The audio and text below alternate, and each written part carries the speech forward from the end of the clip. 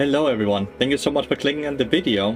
My name is Lathyrus and I'm a multi-season challenger on different regions. I've managed to get challenger multiple times on NA, multiple times on EU and multiple times on Korea.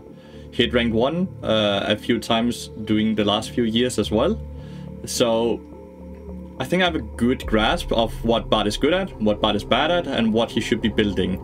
This guide here is not gonna be too focused on how to play Bard, but more so how to build Bard.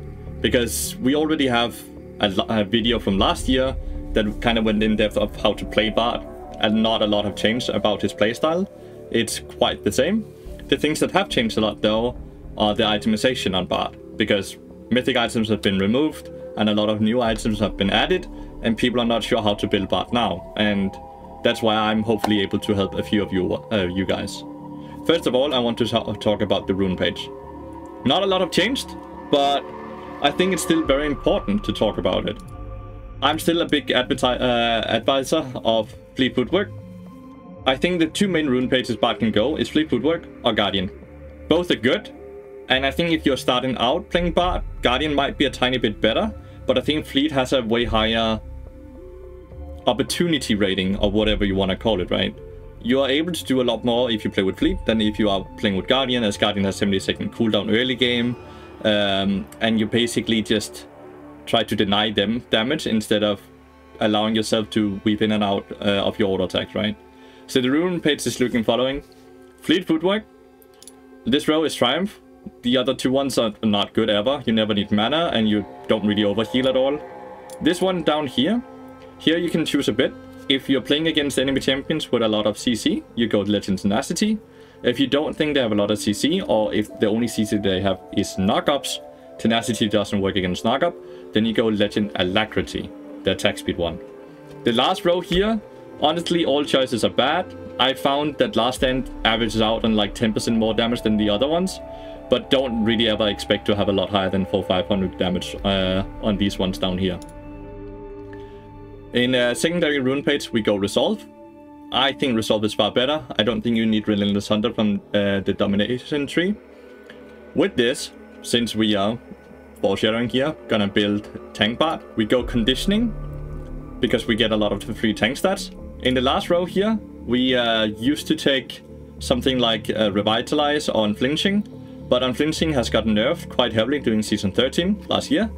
And since we don't have a lot of healing in the build, we used to have something like a Radiant Virtue, or we used to build a lot more Locket, so we got a lot more from the heal and shield power. We don't really gain any heal or shield items, so Revitalize doesn't do a lot besides with Fleet and Triumph. I find Overgrowth is just way better. It might scale slower into the game, but so does Conditioning, and it ends up being a very high value rune, right? It will always give you around like 4, 5, 600 gold value, which is insane. In the minor stat runes, I would call it, we gain attack speed in the first row. It just, Bard doesn't have good AP scaling, Bard doesn't need the ability haste. The attack speed just allows his auto attack to feel a lot more fluent, so it's always the best. Middle row is always armor. You can go, if you're against double AP bot lane or AP jungler and AP bot lane, you can go MR, but never go ability force, adaptive force, okay? Last row here, you can either go HP or you can go MR if you're playing against mixed damage. Overall, the HP rune tends to be better, as it outscales the armor on the MR by the time you're level 5. By the time you're level 5, the HP rune will be worth more. So you really only go these two if you feel like you need extra armor or MR during the early part of the game. Okay. There have been some talking, it's on PvE right now, so I'm just gonna mention it, that they might be removing the armor MR runes, and instead adding a movement speed one here, and tenacity option, and down here a scaling HP, a flat HP, and tenacity or something like that.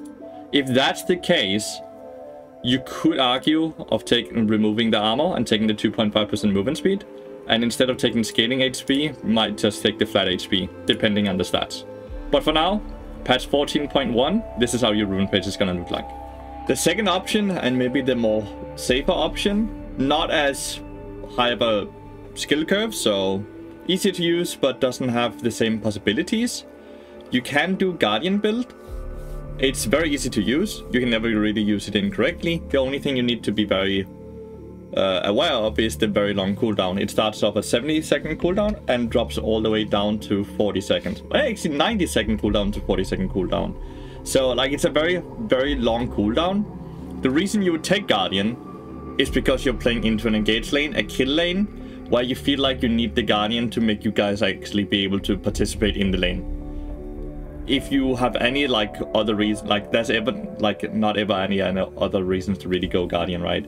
Guardian is good into engage supports, bad into poke, bad into enchanter. So go it into Pike, Rel, Rakan, Alistar, stuff like that. But do know that Fleet can work really well into those as well, as it allows you more mobility, which allows you to get out of those and get ranges, right? But yeah, if you opt into the Guardian, it's Guardian with Font of Life, Conditioning, and the last row here can either be Unflinching, Revitalize, or Overgrowth. Overgrowth for stronger mid-game, Unflinching if they have a lot of CC or slows, and Revitalize if you are opting into, like, you obviously have the Guardian shield here, then it increases Font of Life healing, and then you might pair it with, I don't know, a Locket. Because in the Domination tree, we paired with Eyeball Collection and Ingenious Hunter.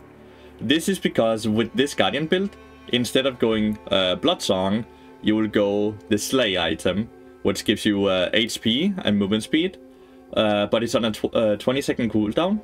But when you go Ingenious Hunter and have it fully stacked out, it should be reduced down to 12-second cooldown, which makes it a lot more viable. Obviously, you have other choices here as well. You can opt into something like Cheap Shot if you have a more dominating lane, or Taste of Blood if you have versus a poke lane. But I tend to like getting Eyeball Collection. Just getting 30 AP for free tends to have the highest value for me. Minor runes, just like Fleet Footwork, is attack speed, armor MR, and HP. I hope that's helpful for everyone. If you have any questions about this rune page, just let me know. Let's talk about the items here. Bart's first item is obviously gonna be Word Atlas with double potions, right? On your first reset, try to always reset at 900 gold, where you can then reset with Ionian Boots of Lucidity. If they have a lot of CC, you can opt into the Merc Threats as well. Just don't get baited into only going Merc Threats because they have a lot of magic damage. You only build this because you need the tenacity. The MR is a bonus, okay? First item we build is either gonna be Frozen Heart, since it's now 2300 gold, buffed. It used to be 2700 gold, so insanely good first item if they are very auto attack reliant. If they're not auto attack reliant, but instead you're playing against a heavy AP team, you instead rush, well, we have it, Kanik Rukon. No matter what, you will always have these two items in your build. But the build order might change, right? Depending on what you need the most. Do you need the armor first, or do you need the MR first? Don't be too worried about rushing Frozen Heart, even though you don't have a lot of HP. You have Overgrowth, and getting HP in your runes, right? So you'll be fine. You'll have 1500 HP by the time you finish Frozen Heart. And then you get a lot of HP with this item. This item is a new item into the game. It's 400 HP, 80 magic resistance, and 150 base health regen. And it gives you a permanent big magic resist shield, magic damage shield, which replenishes every 12 seconds if you haven't taken any damage, right? This shield on average gives you around 600 to 700 HP basically. So the way I want you to look at this is for 2900 gold, you gain 1000 HP, 80 magic resistance, and 150 base health regen. Because even if you're not against a lot of AP heavy champion, do remember a lot of the 80 carries or the bruisers out there have magic damage spells that would be blocked by it, or magic damage items that would also help against it. So this item is insane. If you have gotten these two items and the game is feeling good for you, I would advise to get Mandate afterwards. Mandate has also gotten buffed or changed, take it however you want. It used to be you did damage when you applied the mark, and then you did damage when the mark was removed. Now it doesn't do damage when you apply the mark, but when the mark is removed, it does 12% current HP in magic damage. And gives 25% movement speed to both you and whoever procs it for 2 seconds. That is absolutely insane. It's so much damage for such a cheap amount of gold, and it gives a lot of ability haste. And ability haste is a lot harder to come by now, as every item doesn't just offer it. So it just gives you far, far more now. So look to do this, get this if the game is going well for you. But instead, if you need like tank items, what you can look into is getting another armor item or another MR item. Just make sure that if you need more tank stats, that you get HP. Options here can be Anathema's chains. This is if you're against one very fit AD or one very fit AP and you need to shut them down. You can also look to get Unending Despair, also really good HP or armor item. Or Force of Nature, which has been buffed, or if you need an earlier Magicus item than Abyssal Mask. All of these options are good. Realistically, you will have these 3 items, and then the last item slot is gonna be flexed between these. If you have a super fit carry, you can think about getting Knight's Vow as well. Knight's Vow was buffed, so it gives you more armor and it's a tiny bit cheaper. So if you have a fit carry, like a hyper carry or something you're playing a lot for, think about getting Knight's Vow last item as well. Do not get baited into trying to buy too many control wards. There's too many bosses to even try to deny vision in. And overall, they are just too expensive for the amount of value they offer you right now. Think about it like this. A control ward costs you 75 gold and it gives them 30 gold. So every time you buy a control ward, you need to make sure you can actually earn more than 105 gold from it. Or make sure that it denies more than 105 gold from the enemy team. If you're not certain you can do that with it, then it's not a good purchase. Only buy it against stealth champions or to try to force them into you. Basically remove all vision so they have to face check. If you can't do that, then control ward won't be good. Alright, I think that's pretty much it about all the items and all the runes. I'll be looking at the video guide forever whenever I get notifications. So feel ready to, or feel free to comment down there and ask questions or about your findings, because maybe you found out an even better build. So yeah, just let me know. Thank you so much for watching. I appreciate it. Bye bye everyone.